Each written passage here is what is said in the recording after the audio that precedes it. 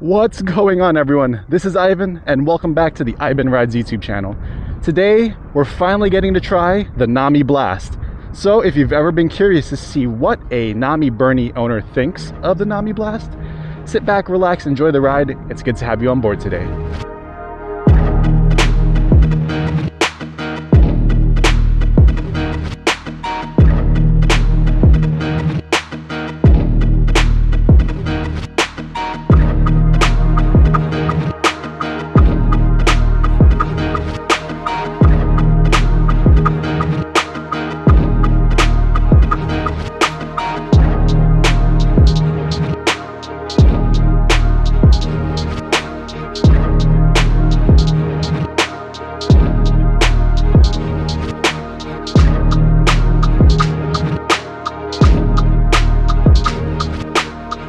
I just want to do a quick disclaimer. This video is not sponsored by FluidFreeRide or Nami Electric.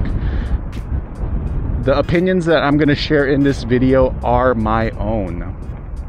So with that being said, this is going to be a first impressions video as the owner of the Nami Burn E. This is not a review video because I don't feel like I have formulated enough of an opinion on the scooter because I haven't spent enough time with it. So you're probably wondering, Ivan, what is the Nami Blast? So the Nami Blast is the middle offering in the Nami Electric lineup. So on the smaller, more portable end of the company, you have the Nami Klima. So the Nami Klima is your 60 volt, 40 mile per hour small scooter that's quite nimble. And then on the upper end of things, you have the Nami Burn E, Nami Burn E2, and Nami Burn E2 Max. Those are your 72 volt monsters, and it goes anywhere between 40 to 60 miles an hour depending on what you're looking to do. And the Blast is kind of right there in the middle. With the Blast, you have two options. Today we are riding the Nami Blast Max, and then the other option that you have would be the Nami Blast.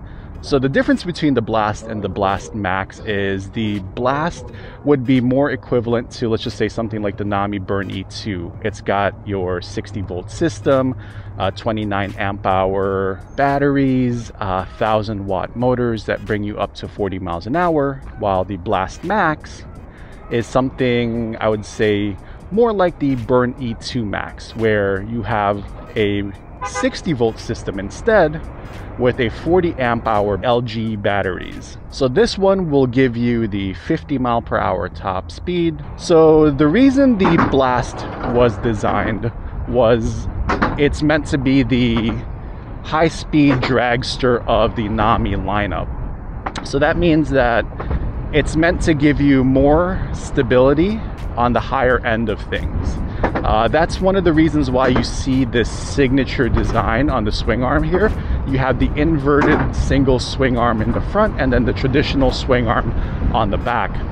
So we're really going to test that out to see if that's the case, because one of the things that most people experience when riding the Burn E2 and the Burn E2 Max or the Burn E is that there's a little bit of wobble and it takes some getting used to riding it at high speeds. This one's supposed to be a little bit easier. And then another thing that helps it with its stability is its stiffer suspension. So that's one of the first things that I immediately noticed getting onto the scooter is it's pretty stiff. This one, I'm definitely feeling more of the bumps, but I'm gonna see how it is as far as like high speed stability.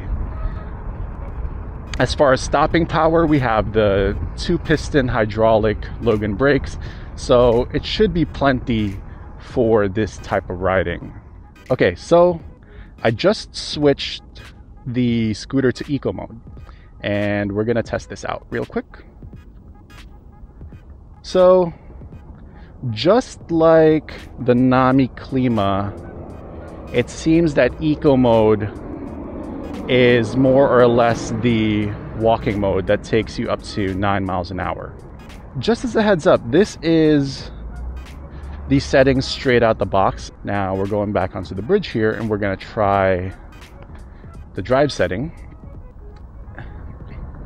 Drive settings is giving us a little bit more. But I mean, it's already getting us up to 27 miles an hour super quick. So yeah, that's pretty cool. And to be honest with you, if you're using this as a commuter, this is pretty much where you're gonna be the whole time, 29 to 30 miles an hour. And at these lower speeds, I haven't been able to test the stability yet. And we're just gonna pretty much say it's the same thing. Even here at 30 miles an hour, I can take my hand off and it's still super stable. So that's pretty much the same as the Burn E. So we're gonna pull over here once we get to the bottom of the bridge, and then we're gonna switch to sport mode. All right, so with the camera angle reset, we are on sport mode now, and we are gonna test the Nami Blast's acceleration. So let's see how the dragster does. 1, 2, 3. Oh, and that's just sport mode. Yeah, that's crazy. Wow. So easily in the mid modes, we are at 37 miles an hour. Jeez, that was quick.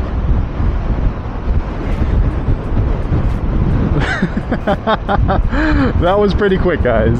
That was pretty quick.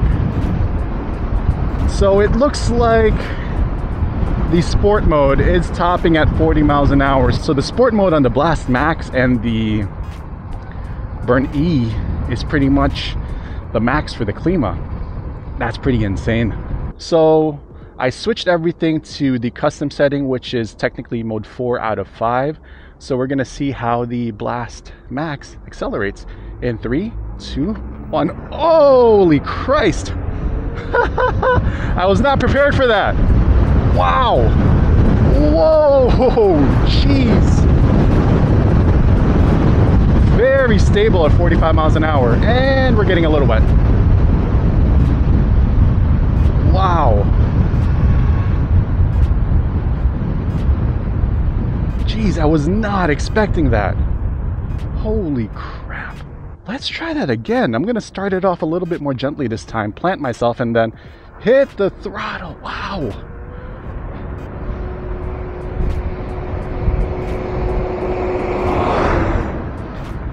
Yeah, the acceleration is insane on this thing.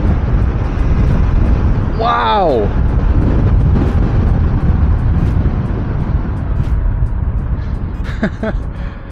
Okay. That is definitely a Nami product. All right, so in custom setting mode 4 out of 5, we were able to hit 45 miles an hour. This is finally mode 5 out of 5, and woo, let's see how it goes. And then afterwards, we'll turn on turbo. So 1, 2, 3, gentle start, brace yourself, and go. Wow. Holy Christ. Yeah, that was an easy 50 miles an hour. Easy 50. Oh my goodness. And just keep in mind, I am about 215 pounds with gear. All right, so for the last run here, we finally have the Nami Blast Max, 80% battery, 100% output, turbo on. So, I hope I'm ready for this. 3, 2, 1, we'll start off gently, and then we'll floor this guy. Whoa, wee! Wow, holy Christ. That's fast. Okay, 42. Just keep in mind, we are on an incline here, and we won't get to leveling out until the top. But, wow. 49. 50. 51, 53. Holy moly. Okay, so we're gonna do that one more time. The stability on high speeds is definitely much improved. I don't even think I needed a steering damper at 53 miles an hour. Blast Max final speed run, and here we go. 3, 2, 1. Holy moly. 35 already. 42. Look at how it's eating up these bumps at high speed. That's crazy. 47, and we're still at an incline. Wow. Wow. 51, and we're still going. We got a little bit more. And we had 53.1 miles an hour. See? And absolutely no wobbles.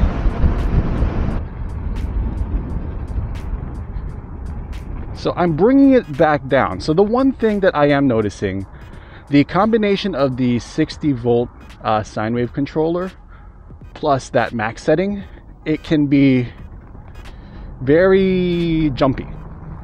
It's a bit quick, but I know some people like that. All right, so after a little bit of a break there to adjust the camera, we're heading back. So there are a few things that I did notice about the scooter so far.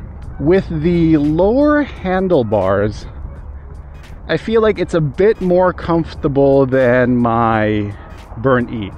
That could just be the Burn E's handlebars are quite tall, and as a shorter person, to give you an idea, I'm 5'8". This is actually like a perfect height for me.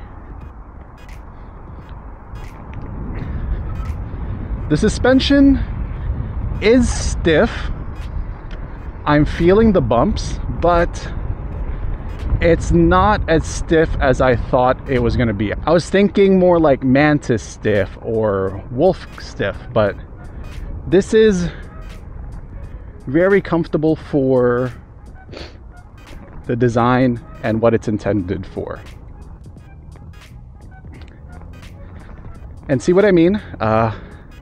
If you're not used to the throttle, it can feel a little jumpy.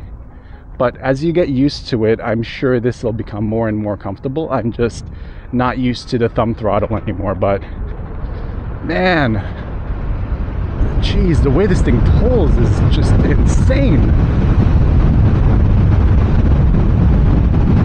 Yeah, that's a heck of a scooter that they have here. And the one thing that I am noticing that I didn't notice earlier is the nose tends to dip a little bit. I don't know if that's a byproduct of the inverted swing arm, but the nose tends to dip when I'm braking hard. And that could also just be because I'm, like I said, 215 pounds right now. So see what I mean? Right there.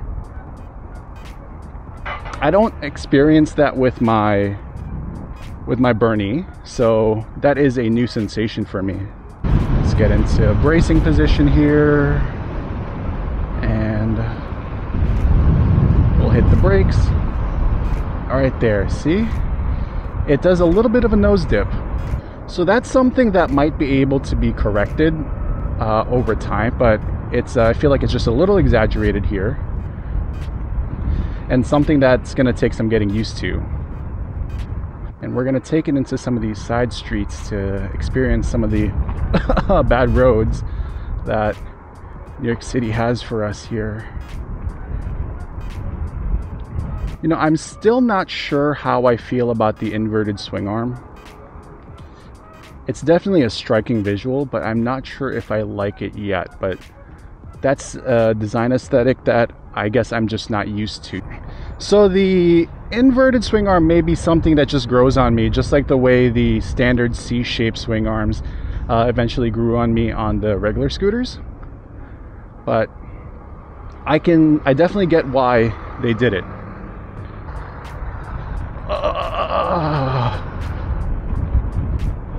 Testing these potholes.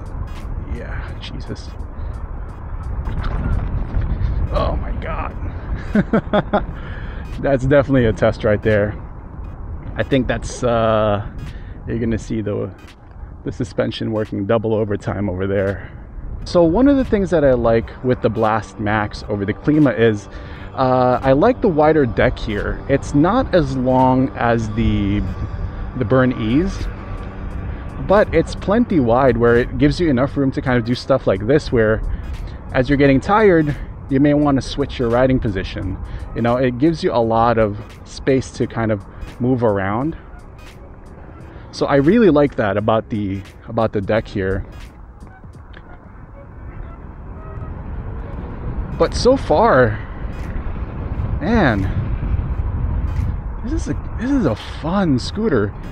I don't know if they switched the type of CST tires that go on here compared to the Burn E, but that's a heck of a big difference there.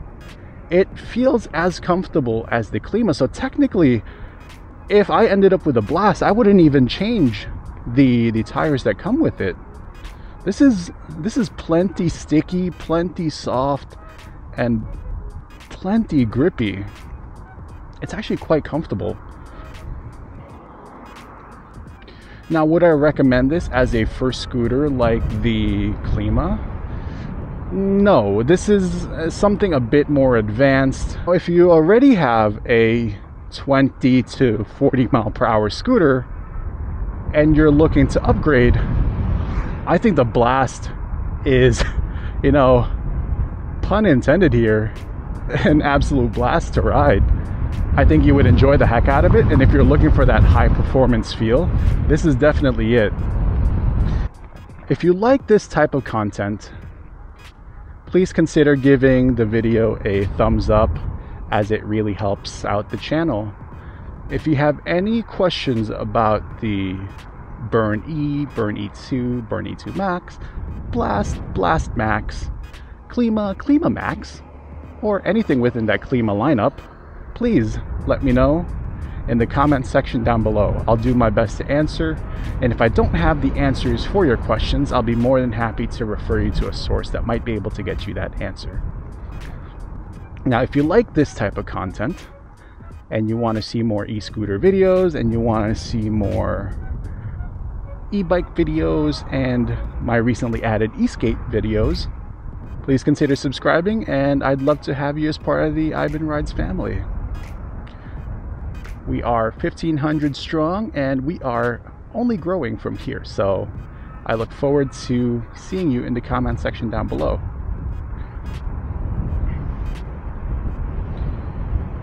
And to wrap things up, I want to give you my final thoughts here on the Blast.